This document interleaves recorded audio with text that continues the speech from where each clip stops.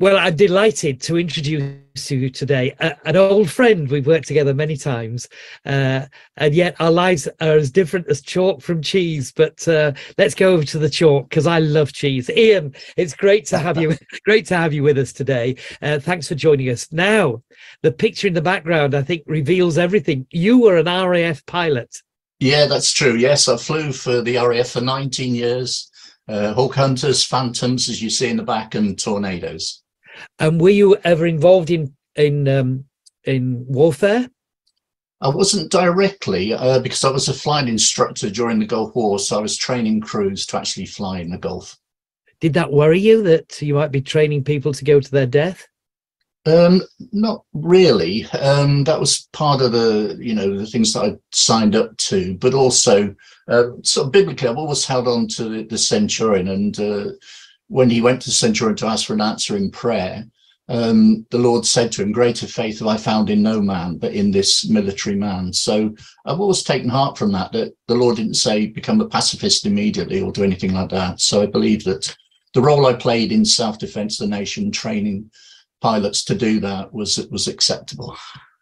Right. Okay. So clearly you're a man of faith, but you weren't always. We'll come back to that. Yes, just a little bit more about your the RAF, because great to be in the RAF, but not many actually become pilots. How many people were supporting you when you were up there flying a plane?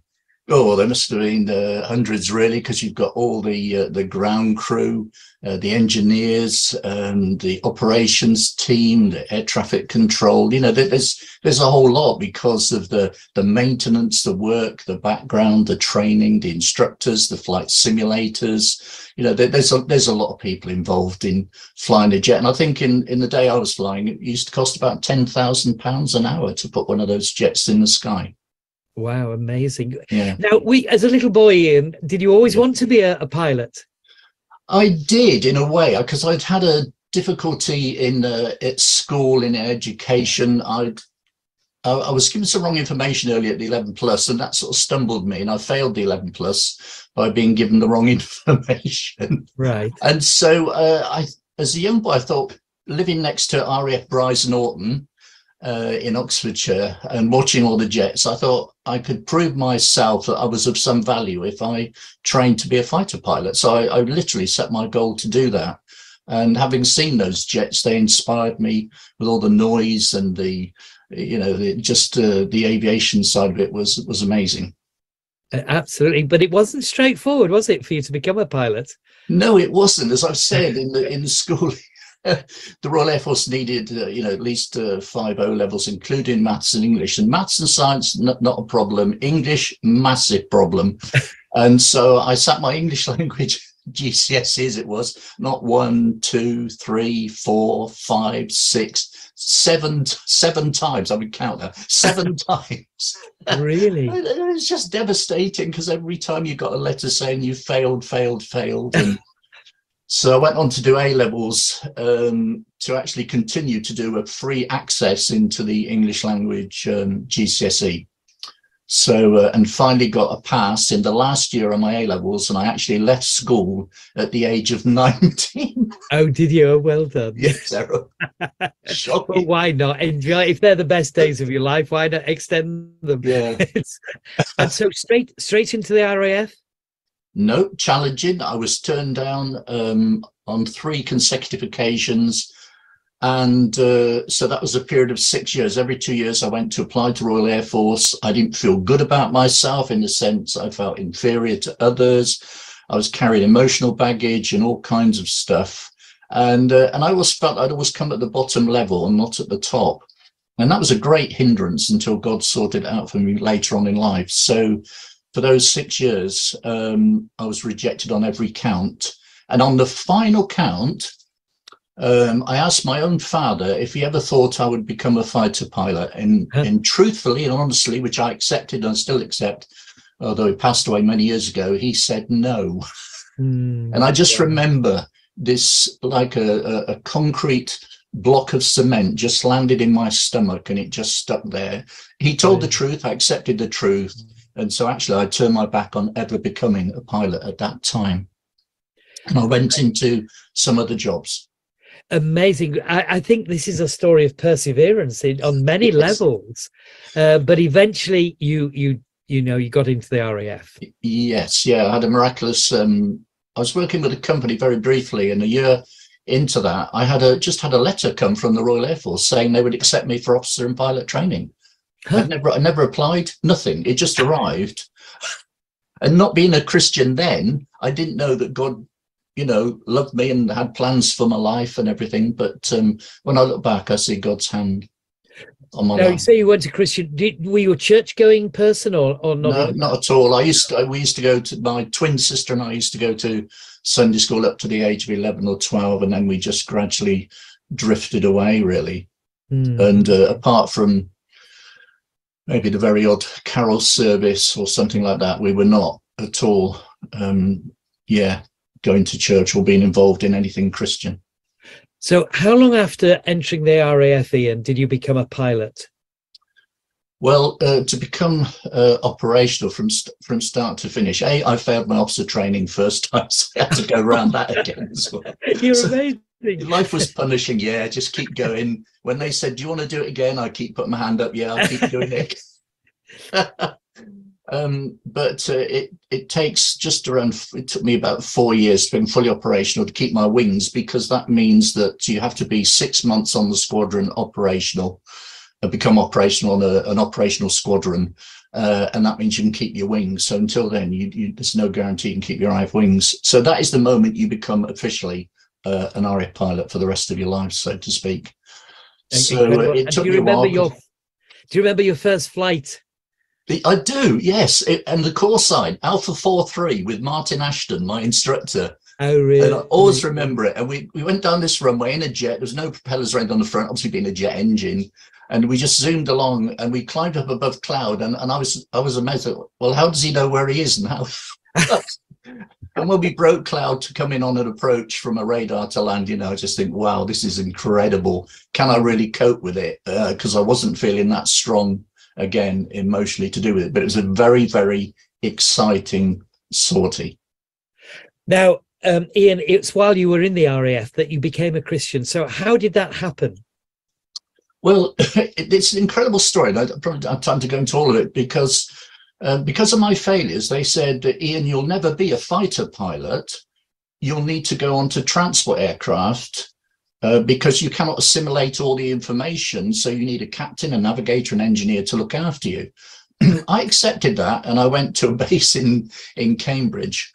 And once and for all, for 50 years, the Ministry of Defence said, we do not need transport pilots. We need fighter pilots. Really? And so 12 of us were sent back to RAF Leeming in North Yorkshire for extra tuition to train as fighter pilots. During that time, I telephoned the nurses' home on my friend's request. He said, ask those two nurses, Liz and Annette, if they want to come out with us to a nightclub. So I telephoned and I said to Liz, would you like to come out with me and my friend? And she said, yes, I'll go with your friend. Oh dear, this is a story of real rejection. It is totally and utterly gutted, devastated. And yet on that night, Liz came out with me. And the first thing she began to tell me, and I was just completely mesmerized and just mine was all over the place. She said she'd had experience of giving her life to the Lord and having a relationship with God. And she said, are you a Christian? And I'm sort of 24 or whatever. I said, yes, I'm Church of England. I'm an RAF officer and I was born in Oxford. It was a joke.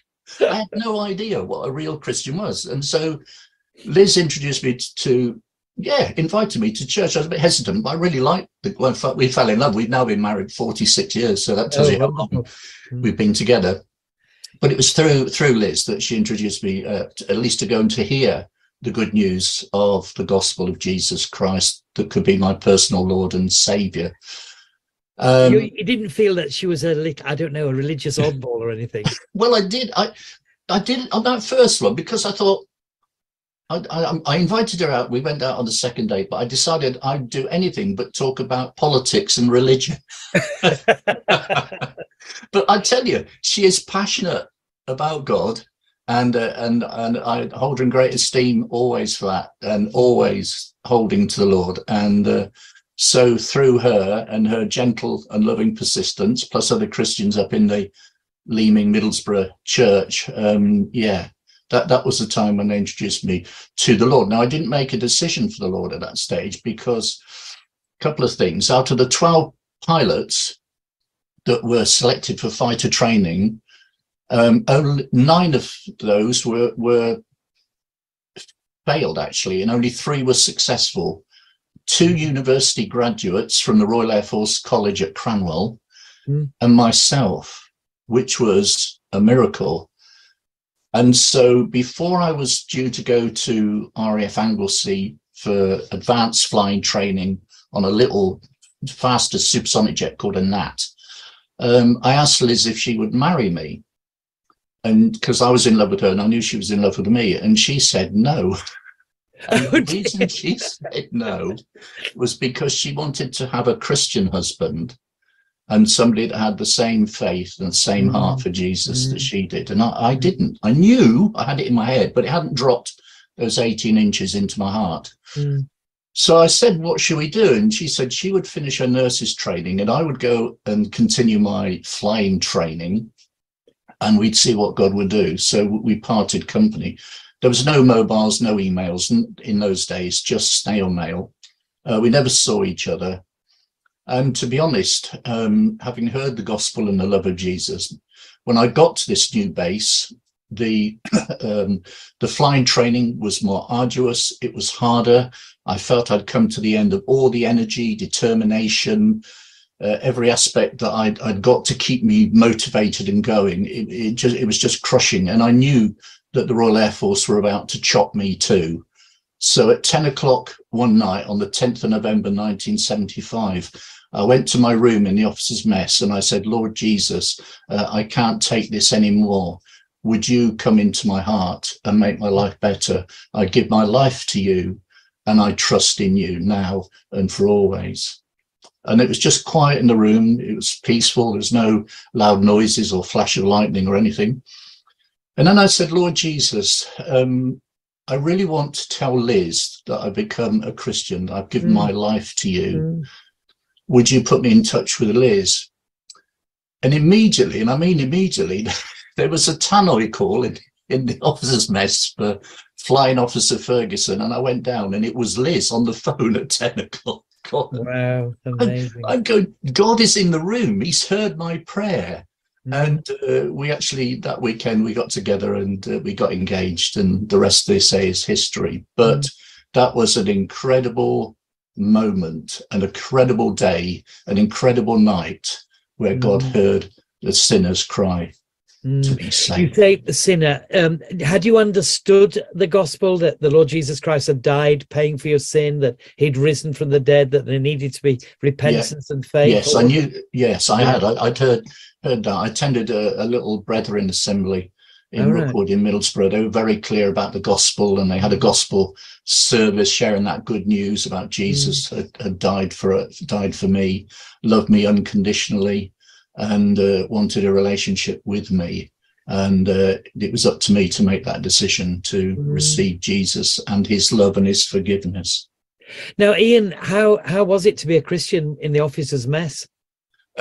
Well, it was tough to be a Christian in that kind of male. Well, it's not now. It's not male environment, because I've actually trained myself for the first girl fighter pilots. But at the time, in that male environment, it was quite tough. And I remember on my first squadron, with the greatest respect, I was the only Christian that was regularly attending church and having that relationship with God.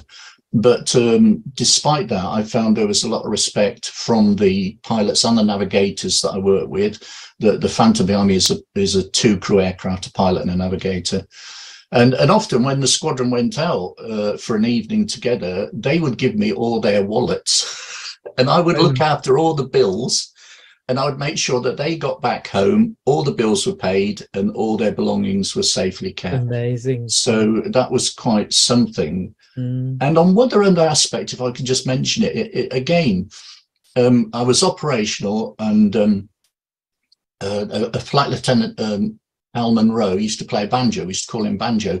Banjo did the roster for QRAI, quick alert and quick reaction alert and intercept, which is a 5-minute readiness state in Germany from sleep to airborne to defend on this side of what was then the Iron Curtain. And I knew that 365 days of the year, including Sundays, I would be required to be by that aircraft. And yet my heart's desire was to go to church on Sunday. I didn't tell anybody. I didn't want any special favours from the rest of the lads. And I told Liz about it, and she said, well, as she always does, let's pray about it. We prayed about it. On the Monday morning, I was walking into the squadron in Germany, and Al Monroe was walking towards me, pointed at me. He said, Fergie, that's what we call him, Ferguson.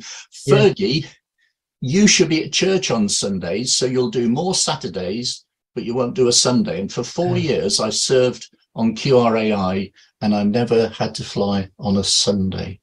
Wonderful. It's amazing what God does. Yeah. Yes. Now, I want to talk about what God did when you came to the Yorkshire Dales. Yes. And about 10 miles north of where I live, Ian, is a village called Buckden. And above Buckden is what's called Buckden Pike. I know you've been there. Tell us the story. Once. Once indeed. Yeah. Okay. Well, the story was we were tasked at this stage from the UK, from Coningsby, to fly four Phantom jets.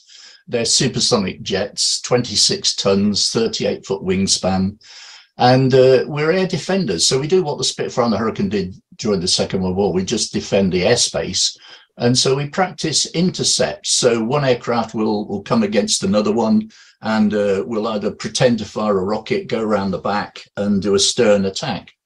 So 2 on 2, so 2 of us were doing the same and going around. And as I was coming onto the second target, I was the fighter, the others were the targets. As I came round the back, I just had to close up. So I was about 2 miles away, and I needed to get within 1.25 miles to simulate firing a Sidewinder heat-seeking missile.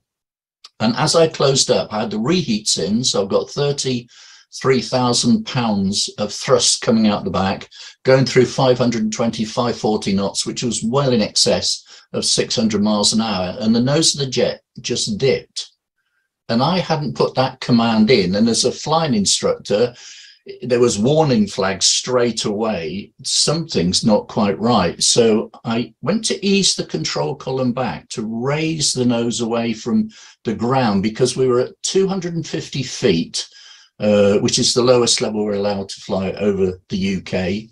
And I was at the maximum speed. And as I pulled the nose back, the jet flicked into an 8G, what we call a tuck up. So my head weighed 8 times heavier, my body was 8, everything was 8. So my head just went slam forward, and the control column was by my right ear. And I'd only moved it 1 inch, so I thought I'll move it 1/2 inch forward. So if the jet is pitching and porpoising, at least there is safety in height. But as I moved it 1/2 inch forward, the jet went from a 40, 50-degree tuck up into a 35 pitch down, and the whole canopy was just filled with ground and rocks. There was no sky. It was a beautiful blue day. There was no sky, no cloud, nothing. And so I eased it back again. This is all happening in a matter of a second or two. It tucked up again, and I thought, I'm out of here. So I ran the stick trimmers forward, and still flying the jet with my left hand on the throttle quadrants, 2 Rolls-Royce Spey reheated engines at full power. I literally just went down for the handle. That handle is just behind me over my shoulder. And it takes 44 pounds of power, pressure to pull it out the seat. But actually, I always say it came out so easily. It went boom. And then the gun cartridge fired, that large brass cartridge behind me, that fires. So my seat starts coming up. And then 14 inches later, there's a steel cable that fires a rocket that explodes that rocket and fires me out from 0 to 60 miles an hour in 0.3 of a second on 3,000 pounds of thrust. And I always say I did feel all of that. So you ejected? So I ejected. Yes, I had to eject. There was no way about it. And, so I was out. But you weren't the only person in the plane. No, I wasn't. No, I came out, and the jet slipped under my feet and exploded into the area of Buckden Pike. So I'm sorry it was near your home, Roger. I know you've dropped all this litter on. It's all over the place. And so the plane crashed in Buckden Pike. Yeah, but who else was in the plane? Steve Williams, my navigator. So basically, my life was spared by 5 seconds. But I did screen to him when I pulled the handle, something we were told not to do, because this is an independent ejection. And the last time a pilot had called ejecting, the navigator had gone first, the pilot came second, but as the navigator was coming out, the canopy of the pilot sadly hit the navigator. So at low level, we were told, just go, and the navigator will leave when he sees a flame and a pair of boots in front of his eyes. However, as a Christian, when I pulled the handle to maximum thing, I just screamed out, ejecting, and then I was gone. So Steve came out 2 seconds after me. He went through the fireball. His parachute, and I've seen the photos, literally from a circle, it was burnt in half. Wow. His helmet was blown off his head. His boots were melted, and he went into the mountain and broke his ankles, his back, and had head injuries. And this is on a winter's day in the snow. So he was then threatened. But I didn't see him when I was on my chute, because from pulling the handle to being on a fully developed chute is 2.75 seconds. It's even less now in the modern seats. It's only 0.9 of a second. But even in 2.75 seconds of all those things I've described to you, I was on the chute and I looked around to see Steve, but I didn't see another chute in the sky. And I was only on my chute. First time I'd ever done a parachute jump in my life. I was only on the chute for 20 seconds before I hit the ground, and not being able to release the survival pack that we both carry from coming out of the ejection seat. That slammed into my right leg. So I'd broken my right arm coming out the cockpit, and a double break in my right leg hitting the ground. I'm going to ask more about this because there's something very fascinating, but yeah. Just as a matter of interest, as a taxpayer, how much do these planes cost? Well, mine was really, really cheap, Roger. It's only £5 million. £5 million into Buckden Pike in the Yorkshire Dales. Typhoons are around 26 million, and the F-35 Lightning II is well in excess of that. I don't know, maybe 50 million. Again, I'll come back to the story, but were you severely reprimanded or what? How do the RAF react to this? Well, first of all, they set up an accident, board of inquiry. And so I remember just being in hospital just a couple of days later, and one of the team coming and having a look at me and asking me what happened. And then they try and piece things together. It was very hard because the wreckage, as you say, was destroyed into very tiny little pieces. And when they did a simulation of it, they realized that it was a failure in the pitch control, an explosion in the tail. And I'll just keep it as simple as that. But that's what So you didn't have to pay half the cost of the plane? No, thankfully, I'm not paying it anymore. Now, I want to go back to the incident because, all right, so you've landed on the ground, and Steve, the navigator, also landed in snow. Yes. And something quite miraculous happened, didn't it? Yes, it did. There was a number of things that's kept Steve alive, and he's quite happy for me to mention these things because I said to him, can I tell this story? Because Steve doesn't remember anything at all about the ejection or anything afterwards because he was so badly injured. But what we were told by the rescuing team for Steve was that they went across to him, and he survived, and simply survived because they found him in the first aid unconscious position, so he could breathe. And that's remarkable that he landed in that capacity, having broken his back and so many injuries, that he was found in that position. The other miraculous thing, was sometimes hard to get a head around, there was a pair of footprints coming away from Steve. In the snow. In the snow. And nobody had been there. They just went to him. They saw that, and they saw him, and he was in the first aid unconscious position. And that was the initial process. So there were no footprints in the snow. There were no footprints in the snow approaching him, but there were they were just coming away from him. Absolutely. So what do you reckon that is? Well, I just think that's divine. I've just been absolutely frank. I don't have any other answer to it except it was divine, and somehow it just shows the power of God's love and care. To save somebody in dire situations. So it's just incredible, really. Maybe an angel or something. Who knows? Without putting words in my mouth, I would totally agree with that. Some miraculous being that has gone and just placed him in a situation where he could breathe, and there's a chance of him to live. And Ian did recover fully, did he? Steve, rather. Steve, he did. We had we were told that he would never fly again. He would never walk again. He would have mental injuries, and all kinds of emotional stuff.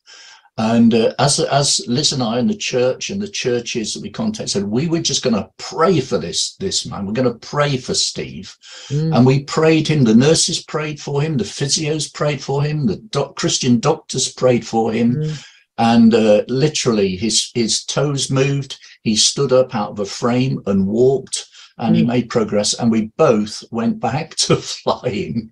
Now, really? The only caveat on that was he had one displaced vertebrae in his back, so he couldn't sit on a bang seat again. So he went on to multi-engines at Waddington on the AWACS, and he continued a full career and retired just a few years ago. Amazing. Incredible. He survived. Amazing story. Now, Ian, all these years, I want to just move on to more recent years, but all these years in the RAF, but I know there's a lovely story. I enjoy this. When your last day, was it, or your last flight anyway? Yes. Just tell us what happened. Yes. We want to know where our taxpayers' money is being spent. So tell us what happened. Oh, it was brilliant. Yes. Yeah. Well, the boss said, you can take a Tornado, and you can fly it where you want and do what you want. I said, well, I'd like to fly right the way up to Scotland, up to Fort William. High level, 30,000 feet, and then we'll let down low level from the northern side of Loch Ness and come all the way down from Fort William through Loch Ness, down through the lakes, and then across country towards the Humber Bridge, out over the North Sea, and then back into Coningsby in Lincolnshire. So this was a joyride. This is just this is just a jolly. Go on, tell us more. Don't show this to the airports. It was just a good fun trip, all the professional stuff, but just a good fun trip. So we did that, and the day was beautiful. The weather was fantastic, and I thought, well, this is the dream trip that ends the flying career. 19 years of pure flying, no desk job, no other thing, just squadron to squadron, instructor to squadron to whatever, and I enjoyed it all. And so we let down, and we're flying over, I think it was Windermere, and I could see a windsurfer ahead of me. And we were at 250 feet, and he was just plodding along, and I thought, well, maybe he needs a little bit more wind in his sails, so I just plugged the reeds in over the top of his head. He didn't know we were coming. Woof, wham. So I still think he's in the South Seas having a great journey.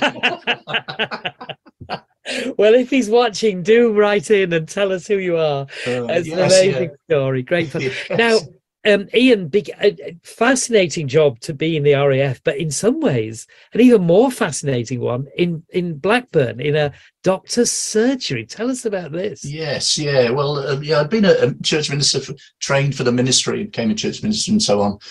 And I've had a calling to go and serve in a doctor's surgery, and it is a Christian based surgery. And so there are Christian doctors, nurses and teams. But there was, while I was there in an advisory capacity, I spoke to the senior doctor, Alistair Murdoch, and he suggested out of the box thinking that they really needed a kind of a chaplain to help bring healing, not just the medical tablets, pills and all the other things, but emotional, practical and all of that. And I just thought, yeah, God's hand is in this.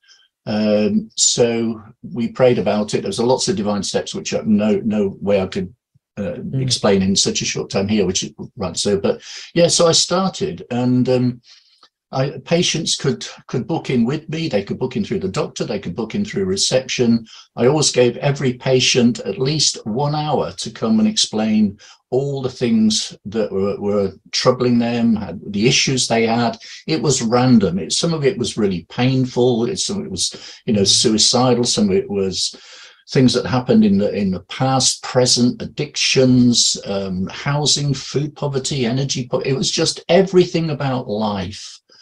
And yet there was an opportunity to be able to, what we'd say is to minister, to speak, to help that person.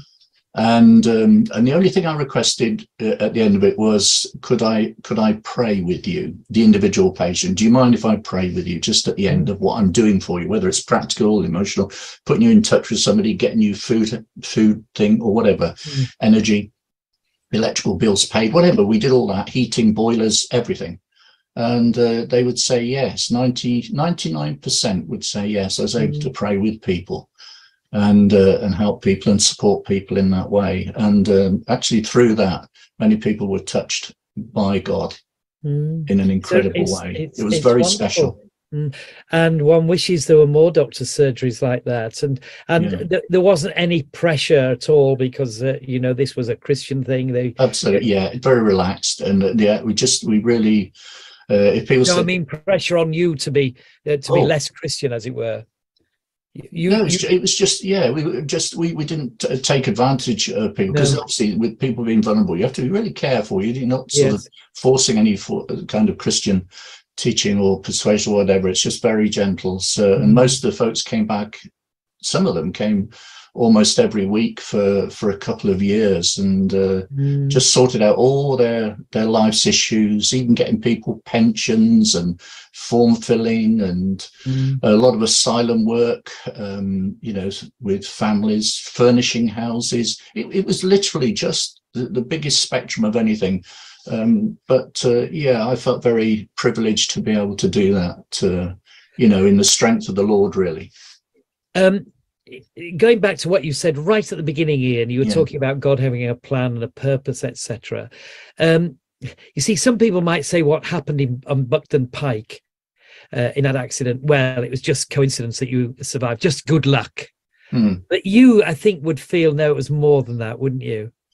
Yeah, yes, I would. I mean, every day I flew, I used to lay my hand on the jet and just pray that God would always bring us back. Not just myself, but navigator and everything as well. So I had great faith that the Lord is bigger and greater and stronger than often we think. And it says he can do more than we can ever ask or imagine.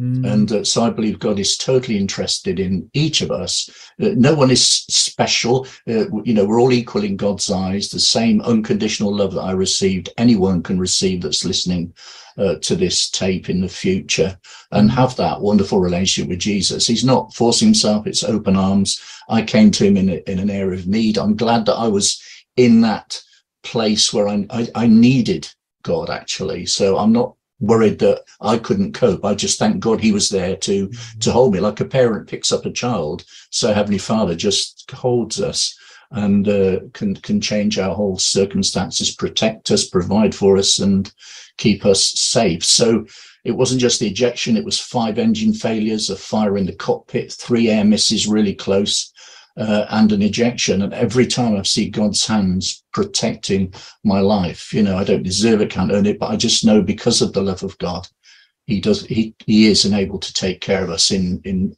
every situation, dangerous or otherwise. And when you were working in Blackburn in the surgery, you must have met people who had massive problems, but they were self-inflicted. How did you cope with that? Did you, I don't know, did you feel condemnatory towards them? You brought this on yourself? No, not in the slightest, Roger. I feel compassion, as the Lord has compassion, because there, but for the grace of God, go any one of us. And I always think, what my life would have been had Liz not told me about the Lord Jesus Christ. And the Lord has so transformed my life, and now is doing, incredible things in my life. I'm so grateful, and really humble, really, that the Lord would do that for me. So it's in that sense that I really want to share that love and to work alongside people, and I still do that very much today. I know you're leading a very busy so my heart retirement. is. Yes. Just a couple of final questions. Yeah. Supposing the worst had happened and you hadn't survived that accident, would you be certain of heaven? Yes. I was in the ejection seat as the barostat time release units were ticking. My thought was, will I live or survive? I wasn't frightened. I haven't been frightened since, and I'm not frightened. I just know what the Bible teaches, and what I absolutely believe in the Word of God, that I will, in passing, go to be absent from the body is to be present with the Lord. That's what I believe wholeheartedly, and I look forward to that day. And that's because of what Jesus has done, not because you're born in Oxford and went to Church of England. It's all because of Christ. Absolutely, because of the cross of Christ and his blood that cleansed me from all my sin. And did your father ever get to know that you were an RAF pilot, a fighter jet pilot? Yes, he did. I was in training. He died 46. We just married 46 years ago. He had cancer. He died within 6 weeks. And Liz and I were newly married. We were just with him when he passed away. We went home. But he knew that I'd got through, and that the one dream I had, which was a milestone. You say about sorties and flights. It was the very first flight on that Phantom that was the biggie for me. I know I wasn't, it just was the biggie. So he knew that I'd done that. Ian, it's great to chat with you. I always enjoy hearing your story, and I love these the time you came and littered the Yorkshire Dales. But anyway, thank you very much, and thank you. And I hope it hasn't put people off their summer holidays when they fly. Indeed, they won't be windsurfing on Windermere, that's for sure. God bless. Thank you, Ian. Thank you, Roger. Thank you. Great, thanks, Dave. Yeah, no, it was really wonderful to hear Ian's story, and I really enjoyed the way that he delivered that. With such straightforwardness and very honest, and not an intensely emotional way of speaking. Very much like you'd expect a pilot to be. Cool and calm, even in an obvious crisis, which we heard about. There were lots of things that stood out in the story, but I think, like Roger, I thought that one of the things that really impressed me was the perseverance of Ian in, having a dream and really wanting to be a pilot, and having lots of discouragements and obstacles to overcome, and yet, he carried on, and he was able to get through his training and his application, and then his training, and to get through a very long and fulfilling career as well. And even a near-death experience didn't put him off. When he recovered from that, then as soon as he could, he seemed to have got back into the cockpit and on again. And that's a very inspiring, uplifting sort of story. And I think a lot of us feel like that when we hear stories like Ian's about overcoming the odds and fulfilling your dreams. There are loads of books, lots of films which have the same basic structure, don't they? That someone has a dream or an aspiration and it doesn't go well, and they have loads of struggles, and eventually there's a happy ending that they get through, and they're victorious against all the odds. And we love stories like that, even though we know that perseverance doesn't always lead to success. We love to hear stories. It really resonates with our hearts about people who've just kept going and had their dreams fulfilled.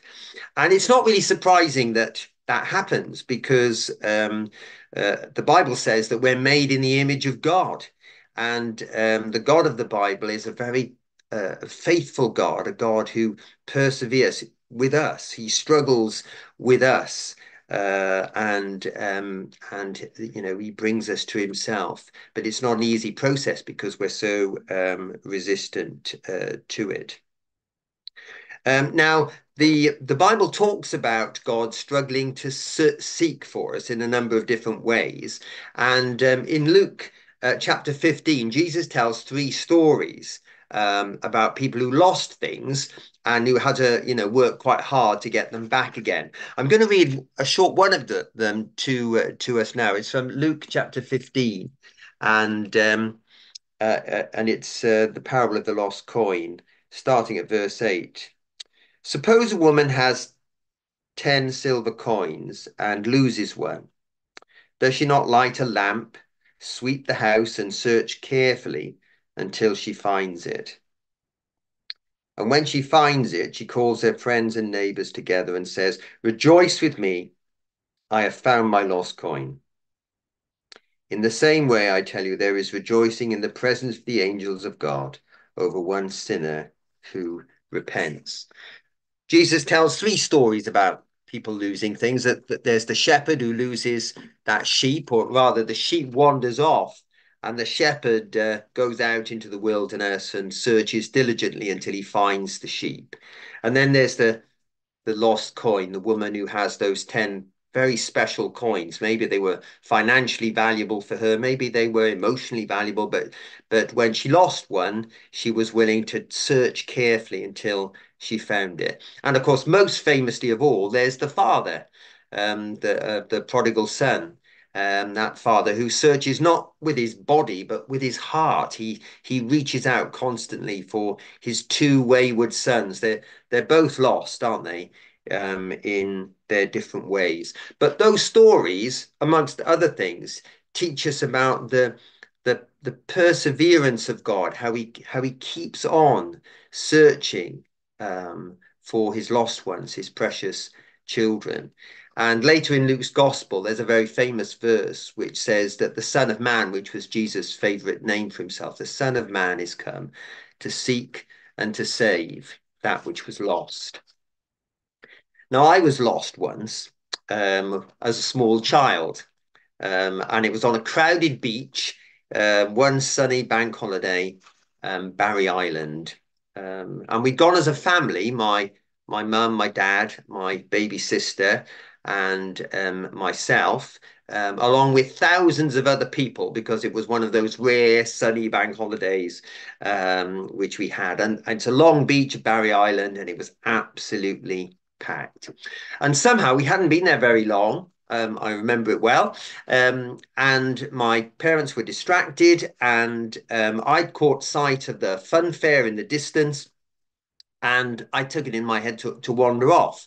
And within seconds, I disappeared into the crowd, and you know, was completely lost amongst all the other families when my parents came to their senses. Now, I didn't realize I was lost. I plodded my way along the beach, quite a long way, climbed up the steps at the other end, got to the fair ground, and there was a Punch and Judy show in those days. That type of violence was allowed, and we sat on a mat, about 50 or 60 of us, and we watched this Punch and Judy show, and I really enjoyed it. You know, I was there with the other children, shouting along and watching what was going on, completely oblivious of the mayhem that was erupting down on the beach as people were recruited to go and search for this 4-year-old or whatever who was wandering around the beach on their own. And I was enjoying myself. I was lost, but I had absolutely no fear or worry about that at all. And that went on for about 20 or 30 minutes. And it was going well, and the puppet show held my attention, and I was just sitting there with everybody else. I looked like just all the other children, and then suddenly something happened which completely shook my little world, and something happened that woke me up to the reality of my situation. I heard an ice cream van. It's a very ordinary thing, isn't it? Nothing special. It was an ordinary ice cream van, but I think I remember my sequence of thinking, which was very straightforward. An ice cream van. Oh, I'd quite like an ice cream. I'll ask my mum and dad if they'll buy me an ice cream. Where are my mum and dad? And so at that moment, that little ice cream tune going off provoked that train of thought, and I woke up to the reality of my situation. I was lost. I didn't know where my parents were, and everything unraveled or worked out very quickly after that, because of course I immediately burst into tears. There was a distressed child in the middle of the Punch and Judy show. Loads of adults came to help. I don't know whether that would happen these days, but in those days, you know, seeing a distressed child, people would come in. I don't know where my mum and dad is. They picked me up and they carried me to the lifeguard at the front of Barry Island Beach, where a large party of people were hysterically searching around for me, and my parents were distraught. And I was reunited with them. I never got an ice cream. We went straight home after that, but at least I was found. And I think about that situation and the lostness of it often, because it was a very similar situation for me spiritually. And it might be similar for many other people as well. And perhaps even Ian in his story was hinting a little bit at this, because like him, I was brought up to go along to church every Sunday, to chapel in Wales, not Church of England, and Sunday school. But like him in my early teens, I lost interest in it, and I wandered away. A lot of my peers did the same. And I didn't miss God. Um, Actually, he'd never been important to me. He was important to my parents, but he'd never been important to me. And so when I left church, I never really missed it. I was enjoying my ordinary life without him, and I was exactly the same as I was on that beach. I was lost, but I didn't really think about it. It didn't bother me at all. And then one day when I was about 17, I heard it. Um, it was the spiritual equivalent of that ice cream van, and um, and it woke me up. For me, and it's different things for different people. Ian discussed the pressure that he was under at work. Well, for me, it wasn't that. For me, it was meeting some friends at school who were Christians, and they had a real relationship with God, and it really made a difference to their lives. And we'd gone to a youth club, we'd had loads of fun. We sat down afterwards, and they had a Bible study. Don't remember anything about that. But I realized as they opened their Bibles, just that simple act, that actually I wasn't like them, that they were found. And I realized I was lost. I didn't know I didn't know any of the theological terms around it, but I realized that they were in and I was out. And it made me feel very uneasy.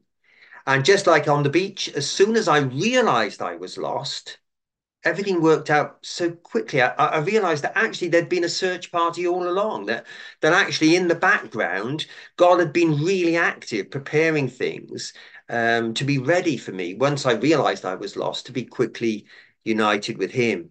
And that unease grew in my heart. I went along to church. I hadn't been to church for ages on Sunday, but now I was going differently. Now I knew I was lost and I was listening.